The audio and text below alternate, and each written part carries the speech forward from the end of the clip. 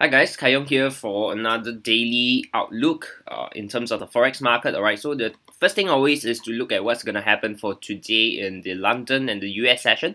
So if you look at Wednesday, which is right now, alright, this particular day itself, you can see that there's not much of an important tier 1 data, but of course later on in the very early morning of Thursday, which is in Singapore time, it's about 2 a.m. we have FOMC meeting minutes. Highly unlikely it's going to be huge market moving, but it's still important to take note of such event. So having said that, basically today in the trading session, nothing much in particular for you to take note of. But if you are holding positions at the end of the session today, you need to be aware of FOMC meeting minutes. Alright, so with that, let's go over to the chart. For euro dollar, alright, we continue to see price moving lower. Alright, right now it has breached the previous low. So technically, in terms of technical analysis, right now it's in a downtrend. Alright, and of course the level they will be interested of for today will be at the 38.2 retracement in confluence with a previous structure level over here. Alright, and another thing to note is currently we do have some form of divergence, but it's still at a very early stage because price hasn't shown any significant turn. So for today, the level to look out for is at this, which is 1.110. It's also a psychological even number. So if price rally back up towards this area, we'll be looking for opportunity to short the market. For pound dollar, we are still skipping all the pound, alright, simply because after the flash crash, we are giving some time for the dust to settle down before we trade on it.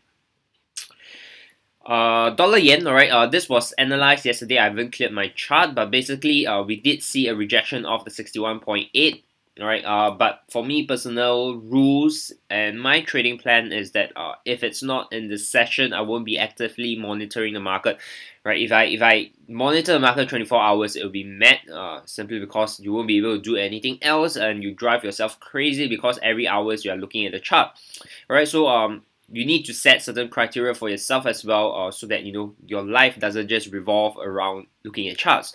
So that's something that you need to take note of as well. Opportunities like this, you know, this might turn out profitable and then continue higher. Yes, it might turn out, you know, me missing that trade, but of course it's always a give and take.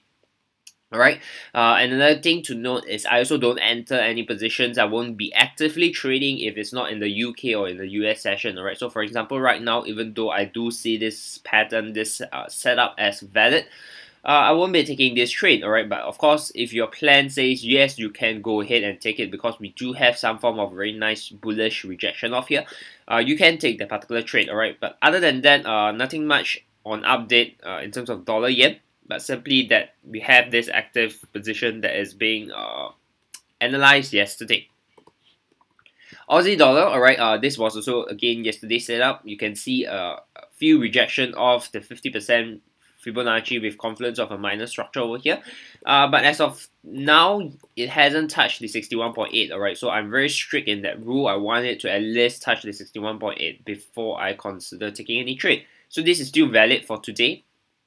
Alright, and what we have over here is a divergence at the bottom as well. So price has made some form of new low, alright, but RSI has made a higher low.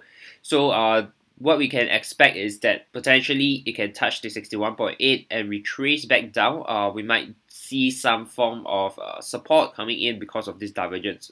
Alright, so as of today, the valid levels that I'm looking out for is at 7,590. So should price comes into this area, I'll be looking for opportunity to short the Aussie dollar. Kiwi dollar, alright, price has again breached new low, alright, as of the H1 time frame. So what I'm looking out for is very similar to the euro dollar. The level is at 38.2, coming in at close to previous structure, alright. And for those who are more conservative, you can take the 50% because it's actually at a higher and you can higher level, and you can actually see price more bounces off this level itself, right? So depending on what is your risk profile, how do you trade, what is your style, if you're aggressive, you can go for a 38.2 retracement. If you're slightly more conservative, you go for the 50%. Alright, so this level is about 7,125 for Kiwi dollar, looking for a short opportunity.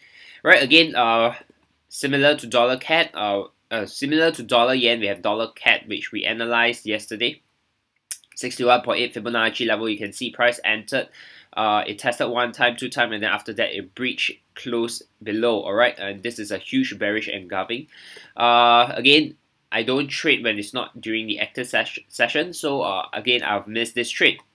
Alright, so what you can do is, if you miss this kind of trade, you can potentially wait for today's trading session price to rally back up towards this level, show another form of rejection, so you have some form of double top over here, and then you can still enter that particular trade. Alright, so that's it for dollar CAD as of now. Alright, Euro Yen, price has made a new low, breaking this previous one. So right now what we are looking out for is a retracement back towards this in confluence of 61.8.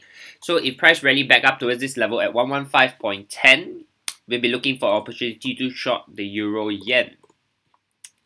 Similar to Aussie dollar, we have Aussie Canadian, very similar setup. Price hasn't touched the 61.8, but we did see 1, 2, 3 forms of rejection already. Alright, so what I'm waiting for is for price to come back up towards the 1.0030, around that level, before I take an opportunity to short the market. Aussie Kiwi, still nothing much, but basically price is still making a slightly new high. So the level that I'm looking out for is around 50 to 61.8 Fibonacci. Again, if you look left, this is where the structural areas are. Again, depending on are you aggressive or conservative. Alright, so if you're following me, I'm more a conservative kind of trader. So I would like to always take a lower Fib level. So if you look at this is at 1.0625. If price comes back down, I'll be taking that. Again, this setup itself is still very early stage because we are still seeing price inching higher instead of showing significant indication that it's turning. Euro Aussie, it has entered the zone that we identified yesterday. Alright, but you can see you have 1, 2, 3 rejection, but there's no bullish close as of now.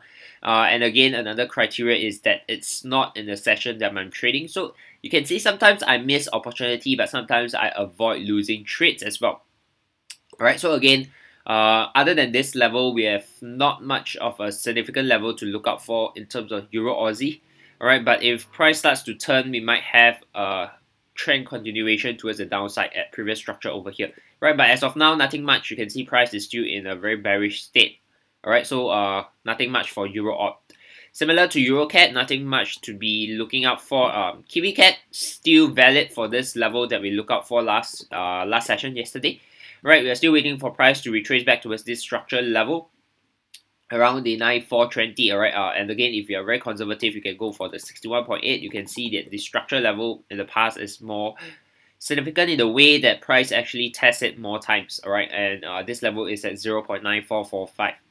Alright, so that's it for today's quick video. Alright, hopefully you don't only look at the levels that I'm looking out for, but you use this as an educational purpose as well, as your own reference as to how we trade the market, some of the psychology that we put into it, some of the management that we put into it, and hopefully it's going to help you in your own trading. With that, I'll talk to you tomorrow. Trade according to your plan and always manage your risk. See you soon.